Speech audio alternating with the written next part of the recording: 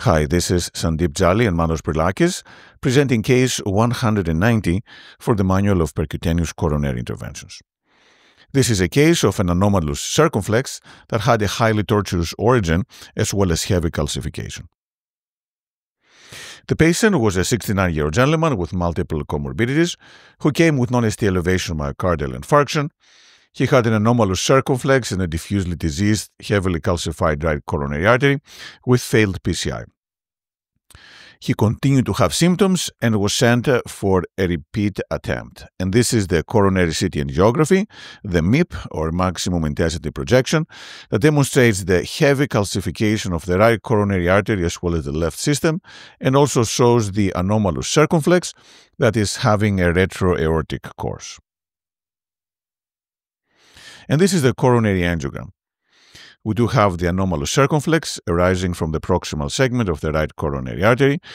We have significant disease around the origin of the circumflex, but also we have disease further down in the right coronary artery. So the issue was how to get into the circumflex that had a fairly angulated origin. We tried with various wires, including workhorse wires as well as a Sion black. We tried with a single lumen as well as a dual lumen Sasuke microcatheter, but we were unable to actually get the wire to go into the circumflex. So what to do? There are multiple solutions. Try different wires, try an angulated microcatheter, try the reversed guidewire technique, or try the deflection balloon technique. In this case, we did try the reversed guidewire. This is a Sion black that is bent, and we are advancing it distally, pulling it back, but unfortunately we could not make the tip engage into the anomalous circumflex. So we tried then with an angulated microcatheter. This is the Venture, which provides very strong support, and using that as well as a Sion black wire, we were able to advance the wire into the circumflex. Unfortunately, this catheter is being phased out right now, but there are still a few units available, and again, it's extremely useful for getting into angulated branches. The alternatives are the Supercross as well as the Sapphire angulated microcatheter. But this was just the beginning of the problem. We then had a lot of difficulty delivering any equipment through the lesion. Eventually, we were able to advance a 1.0 millimeter Sapphire balloon, and then we did kissing balloon inflation, but we were unable to advance anything else into the circumflex because of the combination of tortuosity and calcification, including a 2.5 millimeter IVL catheter. So what to do? We decided to do rotational atherectomy.